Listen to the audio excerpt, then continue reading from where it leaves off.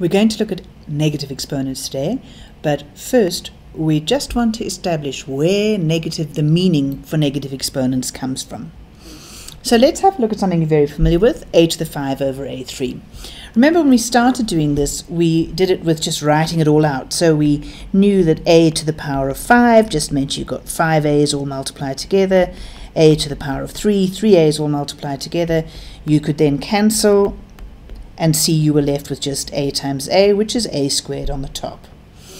Okay, then after we'd done that for a while, we went to saw the rule that basically said, look, what you've got is you've got 5a's on the top, 3 on the bottom, and so when you cancel out, you're going to be left with 5 minus 3a's. In other words, you just could do it quite quickly by saying a to the 5 minus 3, which is a squared, right? Now, if we look at this other one here, a cubed over a to the 5, we're going to see how we can use that to come to what negative exponents mean. So, writing it out, like we did before, we'd have a times a times a at the top, and this time at the bottom is where you'd get your 5a's, right? Then you're going to cancel, and you can see that what you're left with at the bottom is just a times a, so what you've got at the top is that, and at the bottom you've got your a squared. Now, if we were to calculate a cubed over a to the 5 using the rule says we take what's at the top and we subtract what's at the bottom, and so we would get a to the minus 2. And so this tells us very nicely that for all this to make sense nicely, a to the minus 2 must be equal to 1 over a squared. And similarly, we would have that a to the minus 3 would be equal to 1 over a cubed. 5 to the minus 10 would be equal to 1 over 5 to the 10, and x to the minus 100 would be equal to 1 over x to the 100. That's our meaning of negative in the exponent. So now you have a new fact to add to your exponent rules, and this is a to the minus m is equal to 1 over a to the m, and this is for any number as long as a isn't 0. Why do we have to exclude a as 0? Because we know dividing by 0 is undefined, so 1 over 0 is undefined, so we don't allow a to be 0, but any other number it works for. So it's very important to notice that there's a big difference between whether you've got the negative in the exponent or the negative dealing with the number. The negative in the exponent simply tells you that you're dealing with 1 over. So 3 to the negative 2 means you've got 1 over 3 squared, which is 1 over 9. That's very different to this one here, where the negative just means the number is negative. So you've got 3 squared, which is 9, and then it is negative, so this is negative 9.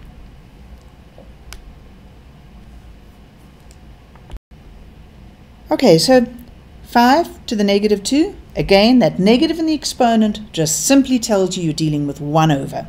So what we've got here is 1 over 5 squared, which is 1 over 25.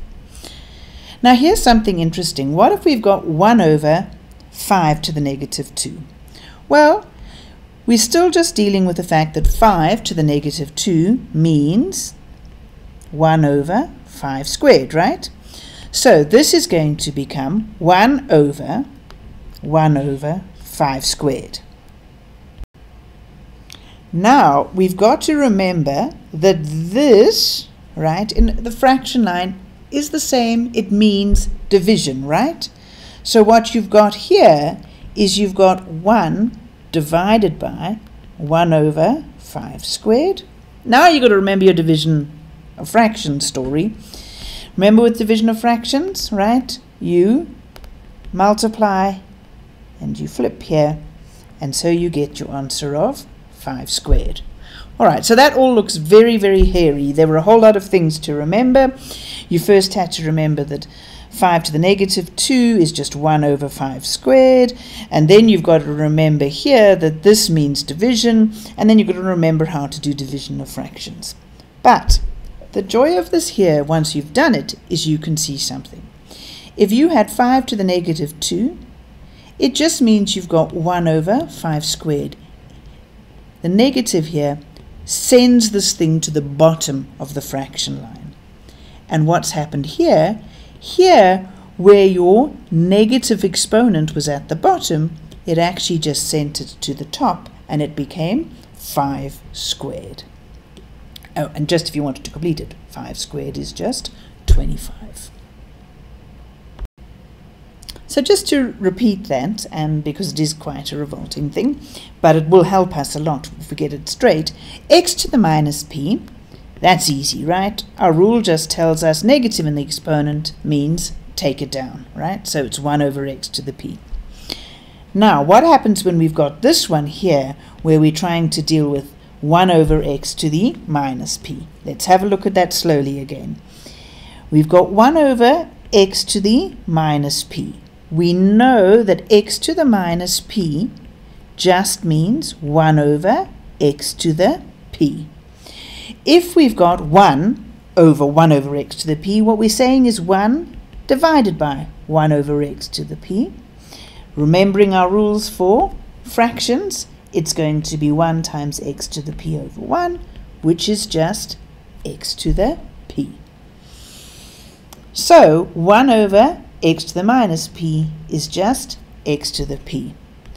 But if you then keep this in your mind, you've got something that is going to help you to get very fast at working with these negative exponents. Because what this tells you is that if you've got x to the negative p, it takes it down. If you've got 1 over x to the negative p, it brings it up. And this means if you're given a problem like this one, for example, 3 to the negative 2 over 2 to the negative 3, it actually becomes very quick and easy, because you're dealing here with 3 to the negative 2, right? Well, this rule here just tells you that you have to take it to the bottom of the fraction, and then it'll just become 3 squared. So what you've got, you've now dealt with this thing here, and it's just become 3 squared. 2 to the negative 3, this whole long story we did here, ended us with this idea, right? That if you've got 2 to the negative 3, it's just, if it's at the bottom, you can bring it to the top and it'll just be 2 to the 3. And so you get a very nice quick answer of 8 over 9.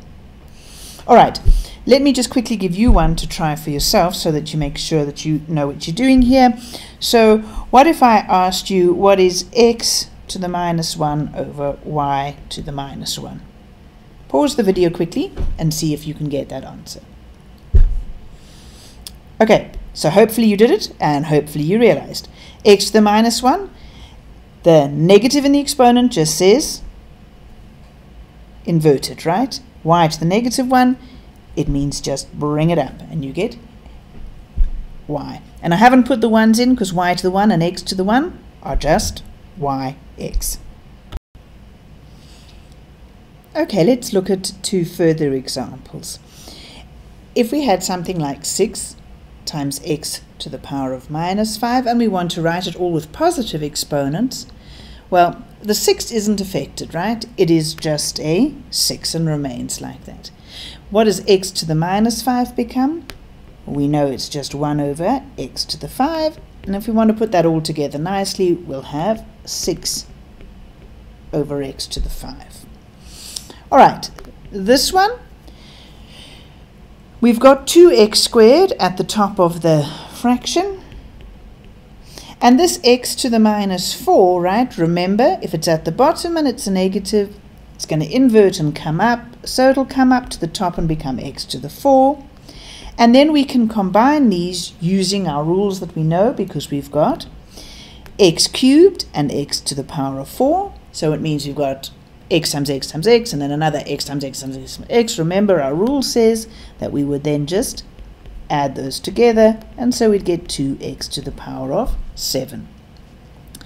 But notice here, there is actually another way we could have done this, right? Because remember, when we went right at the beginning, if we have a to the m over a to the n, one of our rules is we can just say a to the m minus n. So here we've got x cubed and x to the minus 4. So another way we could have solved this one would be to say, right, the 2 is just a 2, but we've got x cubed, and then we're going to say take away the negative 4. Now we've got to remember how to work with negative numbers. We've got 3, subtract negative 4, so we're going to have x to the 3 plus 4, so it's going to be 2x to the 7.